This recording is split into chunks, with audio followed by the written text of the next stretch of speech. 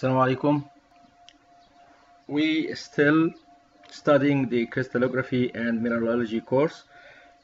We were talking last time about the symmetry, and we will close this talk.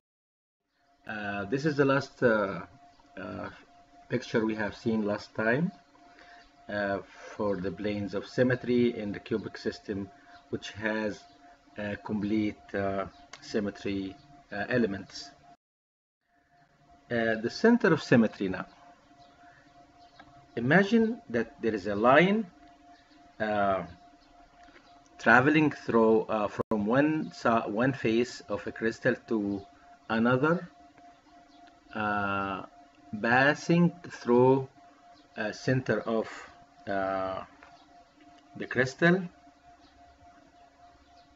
If you can pass this imaginary line from the surface of the crystal through the center of the crystal and intersect similar point on a face with similar distance from the center, then the crystal has a center of symmetry. Okay, so most crystals have a center of symmetry, even though they may not possess either planes or symmetry axes, but most of them, they have symmetry and they have center. So the center, now we know the definition of the center, of how to recognize there is a center in the crystal.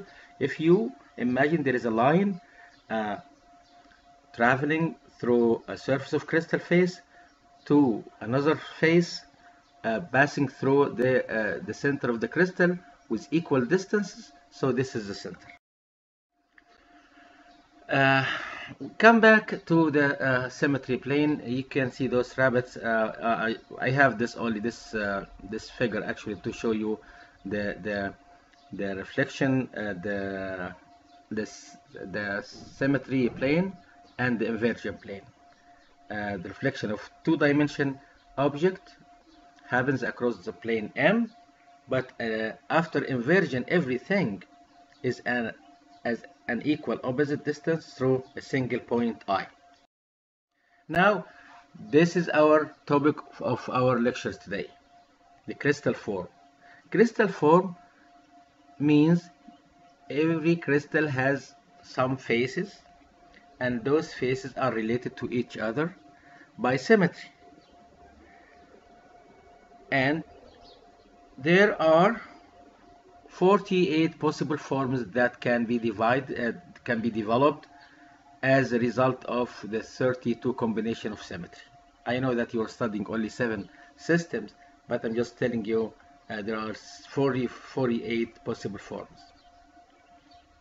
See, these are just shapes or crystal form of different crystals, and we will study what does it mean crystal form.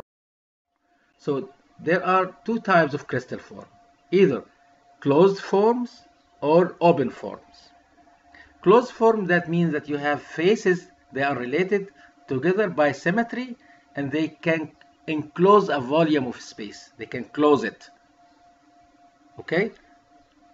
It is possible for a crystal to have faces entirely of one closed form. Imagine that cube. Cube has 6 faces, and all of them they close or they enclose a volume of space. They don't need any other elements to close that. Okay, so we call this a closed form. And the open form are those groups of faces that are related by symmetry that don't completely enclose. They don't have to enclose a volume of space. They can be 2 faces, for example. If we have this in hexagonal or tetragonal like the prisms, you have face on the top and face on the bottom, so these are 2 faces, but those 2 faces form an open form called pinacoid. Or the other faces, the vertical ones, we call them prism, as we will see later. Crystal with open form faces require additional faces to form the crystal or to have a closed form. Okay, we have 18 open forms and 30 closed. See, the green one on the right is a pinacoid, open form I was talking about right now, and the other one, the yellow one on the left, is a prism, which is open form, open because you see the top and bottom of this form is open. Then if we add them together, you will have this closed form of prism. Okay, so prism is composed of 3, 4, 6, 8, or 12 geometrical equivalent faces parallel to the same axis.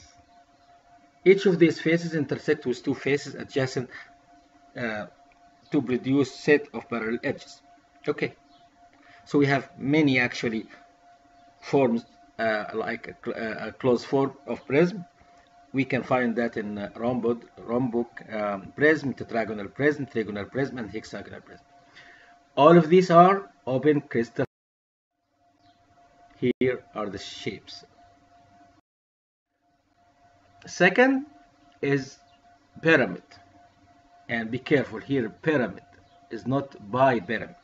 So pyramid is composed of also 3, 4, 6, 8, or 12 faces that are not parallel, but instead they intersect one point on the top, for example. Orthombic, tetragonal, hexagonal crystal, they have this thing. And all of those, we call them open crystal. And this is a good example. You see the tetragonal, tetragonal and the hexagonal, and other forms of open forms. These are prisms, example of prisms, and these are example of pyramids. See, even in pyramid you can see the trigonal and tetragonal and hexagonal, but they only meet in one point, but in the bottom they are open. Okay, so it's still open. Same thing now for closed forms. We have bipyramids or dipyramids. You can choose whatever you want to call it, bipyramid or dipyramid. So we have two pyramids, they meet each other at base to base. So they are composed of two pyramids, placed base to base and related by reflection across the mirror plane that runs parallel to the adjacent pyramid bases. Okay. And upper and lower pyramids may have 3, 4, 6, 8 as we said before, and the other one also has the same number of faces. They meet each other at their bases. And we have here closed crystal forms. And you have this picture, you see all of them are bipyramid. Okay, same thing also in trapezohedron. They compose of 6 or 8 or even 12 trapezohedral faces, and we have some pictures for this trigonal and tetragonal. We have the same situation here. Okay, all of them also are closed crystal forms.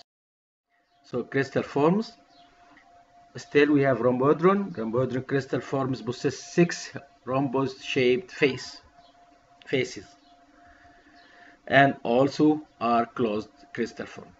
The point of this actually just to know the difference between the open crystal form and the closed crystal form. Okay.